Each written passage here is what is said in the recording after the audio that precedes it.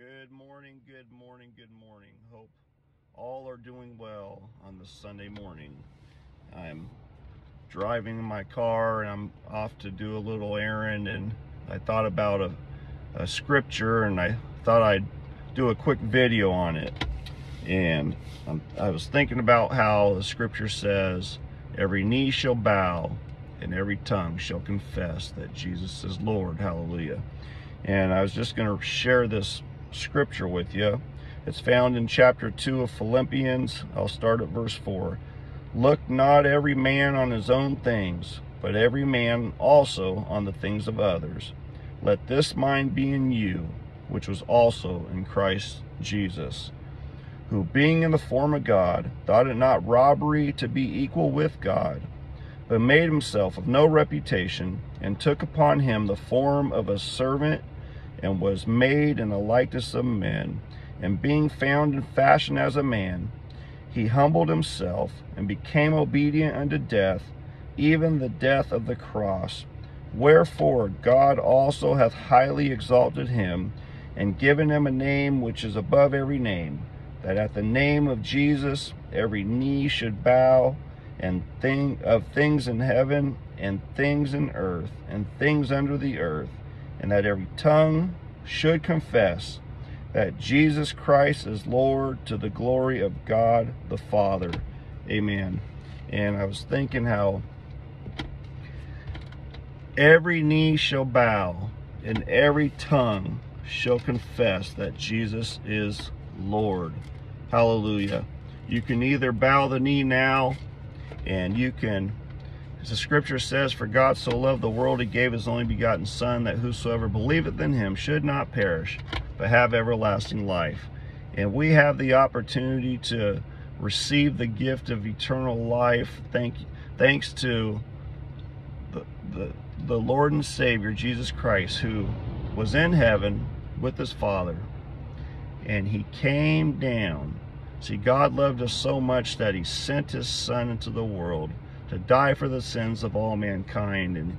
And Jesus came down. He was rich in heaven, but he came down. He took upon the form of a servant, and he did that just so we could have the opportunity to be saved. He loved us so much that he came from heaven, and he lived the perfect life, and he all the sufferings that he did at the cross, and he shed his innocent blood just so you and I could have an opportunity to be saved and inherit the gift of eternal life, to escape that death sentence that we have. Amen. And we have the opportunity to inherit the gift of eternal life. But every knee is going to bow, and every tongue is going to confess that Jesus is Lord. If you read in John chapter 8, I believe it's in chapter 18, St. John chapter 18, is it verse, okay, let's start from the beginning. When Jesus had spoken these words, he went forth with his disciples over to the brook Cedron, where was a garden, and into the which he entered and his disciples. And Judas also, which betrayed him, knew the place, for Jesus oft times resorted thither with his disciples. Judas then, having received a band of men and officers from the chief priests and Pharisees, cometh thither with lanterns and torches and weapons. Jesus therefore, knowing all things that should come upon him, went forth and said unto them, Who seek ye? They answered him, Jesus of Nazareth. Jesus saith unto them, I am he. And as Judas also, which betrayed him, stood with them, as soon as they, now this is pretty, I always looked at this and said, wow. Amen. Every knee is going to bow, hallelujah, at some point. But verse 6 says, as soon as he had said unto them, I am he, they went backward and fell to the ground. Then asked he them again, Whom seek ye? And they said, Jesus of Nazareth. Jesus answered, I have told you that I am he. If therefore you seek me, let these go their way. Amen. So Jesus came. They it was time for them to arrest him and to take him, and it was time for him to give his life and to be sacrificed for the sins of the world. But when the officers came to seek him, to arrest him, Jesus said, "Whom seek ye?" And they said, "Jesus." And he told them, "I am he." And as soon as he said, "I am he," it says, the scripture says, they fell backwards and fell down. Hallelujah. And I think about what we just read in Philippians. Every knee shall bow and every tongue shall confess that Jesus is Lord.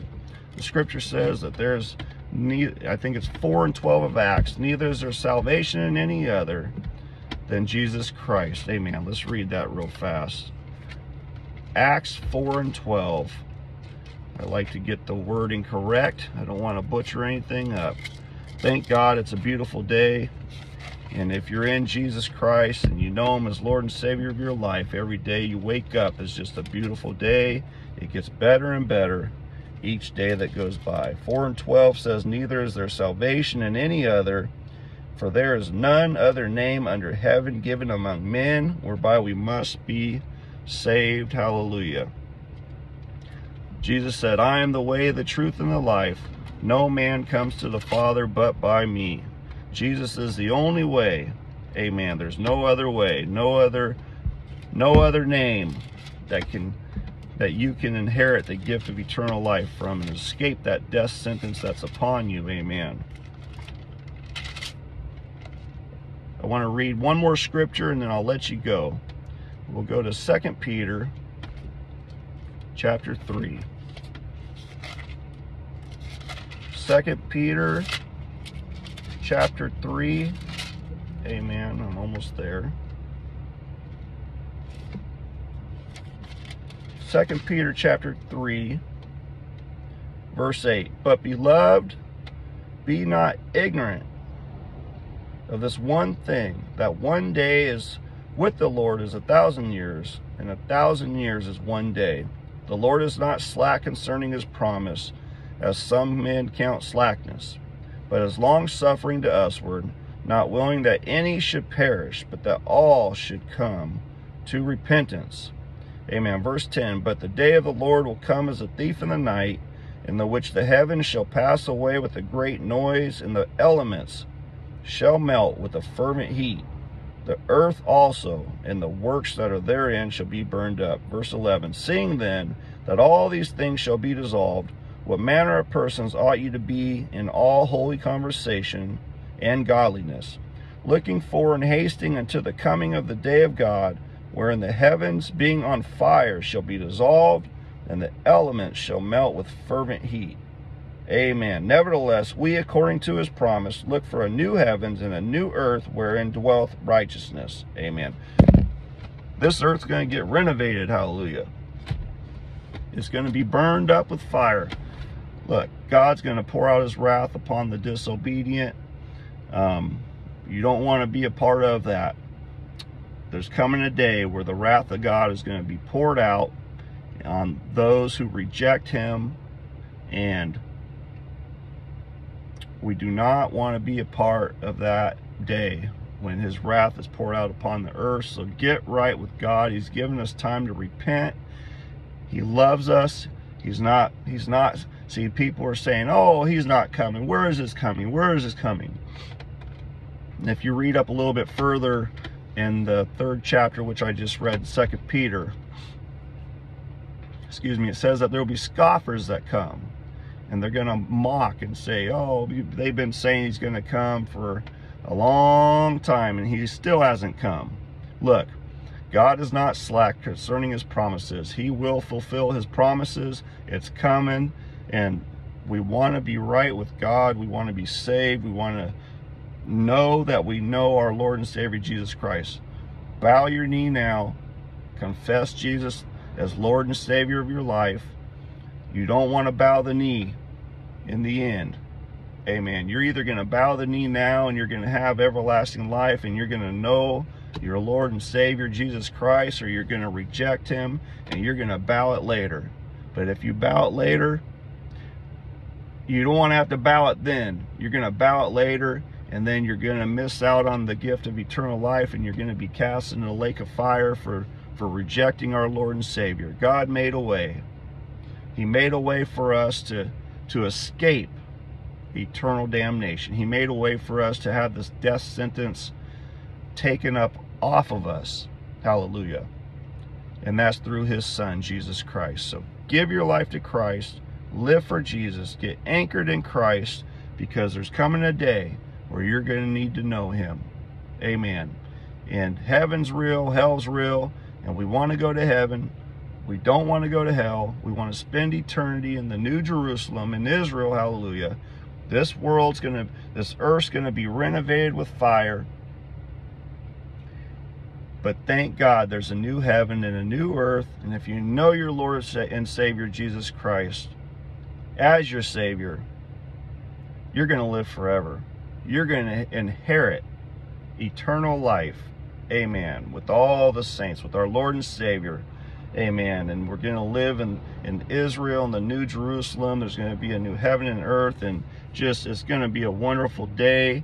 But there's a great and terrible day coming. Amen. The day of the Lord is a great and terrible day. It's great for those who know him as Lord and Savior, but it's terrible for those who reject him. Amen. So you can either bow the knee now and call upon the name of the Lord and inherit the gift of eternal life, or you can reject him and you're still going to bow the knee. But you're not going to end up going where you want to go. And we will live eternally, every single one of us. So get right with God. Live for Jesus. Live every day as if you're going to die that day spiritually, and just give God the glory. Be an example to those around you. Let your light shine before men, that they may see your good works and glorify your Father which is in heaven. Amen. Matthew 5:16. And we love you. Have a wonderful Sunday. Give God the praise all day, and we'll talk to you next time, Lord willing. Have a great day.